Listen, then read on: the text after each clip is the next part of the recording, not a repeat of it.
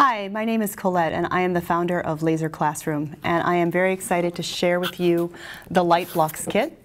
It's a hands-on kit for kids ages 8 and up for teaching and learning about light and optics.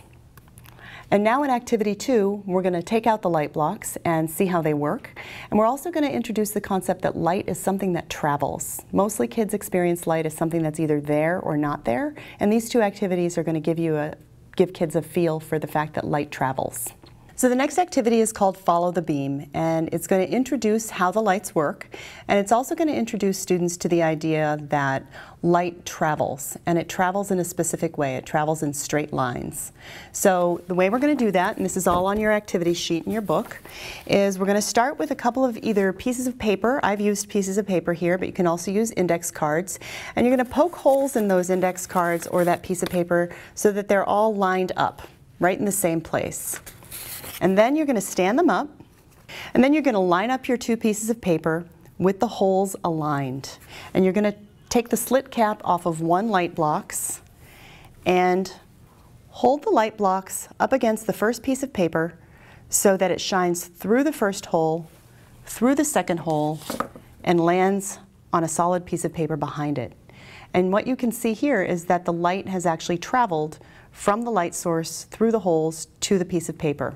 And what this is intended to demonstrate is that light travels in a straight line.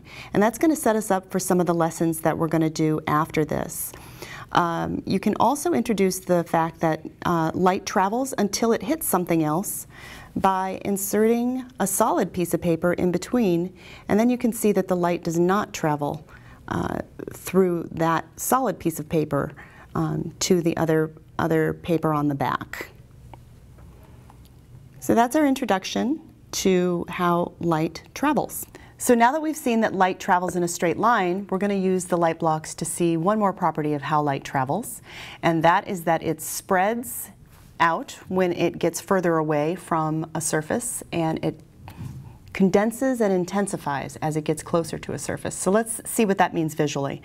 So you're going to turn on your light blocks and hold it very close to either the table or a wall, and you'll see that the light becomes smaller and also brighter as it gets closer to the surface. And as you lift the light blocks either up or away from your wall, you can see that that patch of light gets bigger and it also gets dimmer. And what's happening is as the light has to travel further, it is spreading out, and as it has to, the same amount of light has to cover a larger and larger area, it's getting dimmer and dimmer. And then you come closer again, and that's just to get a feel for the fact that light travels, and that as it travels, it generally tends to spread out.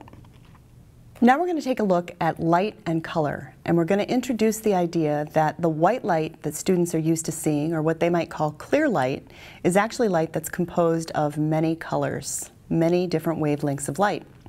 So what you're going to need for this activity is your diffraction grating that came in your kit, and all three of your light blocks with the slit caps off. We're going to start by introducing the diffraction grating. I'm going to hold the diffraction grating up to your eye, just a couple inches from your eye, tilt your head back and look up at the lights that are in the room. And if you look just to the side, you'll see a rainbow here and here. And if you can provide a number of different lights to look at and ask kids to compare the rainbow that they see from one light to another, and there'll be a new rainbow for every light source, and it'll change shape, but you'll always see a rainbow when you look through this. And what that's doing is it's a diffraction grating, which is lots of little tiny lines, and it's dividing the light into its constituent wavelengths. So now that you've used your diffraction grating to observe the colors of light inside of white light, now we're going to use the light blocks to create white light out of red, green, and blue light. At this point, it's going to help if you turn the lights down or off if you can, and have a flat surface, preferably white, so you can see the new colors that you can make with your light blocks.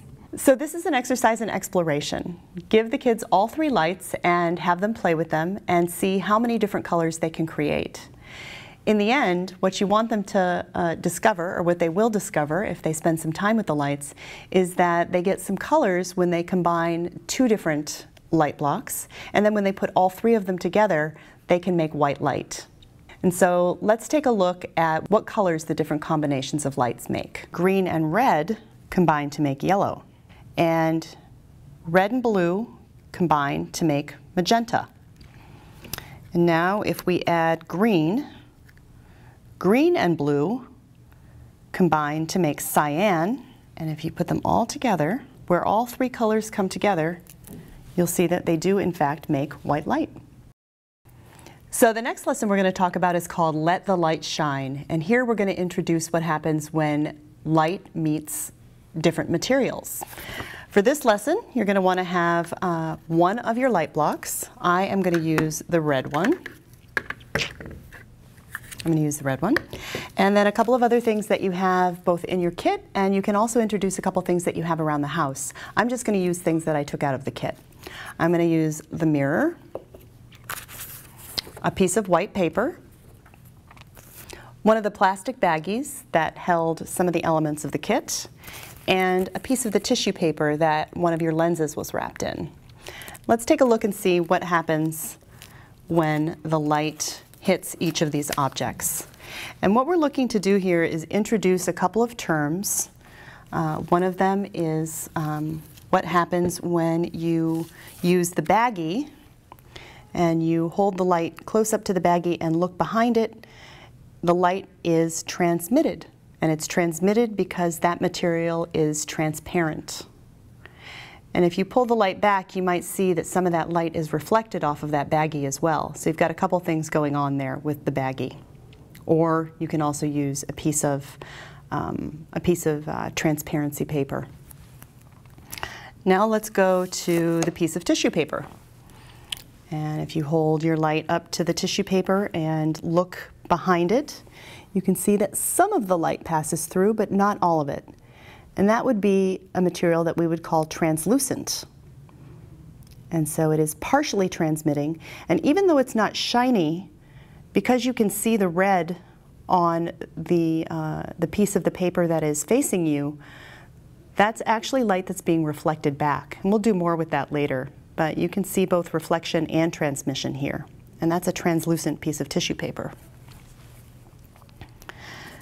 Now I'm going to introduce the piece of white paper and hold my light up to it and look behind it, and I can see that it is actually blocking the light. I can't see any light going through that paper, and I can see all of it bouncing off the paper and reflecting back into my eye. So again, it's not shiny, but it's reflecting. And those terms you can introduce the term absorption or blocking the light here. Then I'm going to take a look at my mirror. And now so much light is being reflected off the mirror that it's bouncing back not only to my eye, but I can see it on the table. And I can see that if I twist the mirror, the light actually moves as I move the mirror. And we'll do more with that later, but for now just observe that it's reflecting.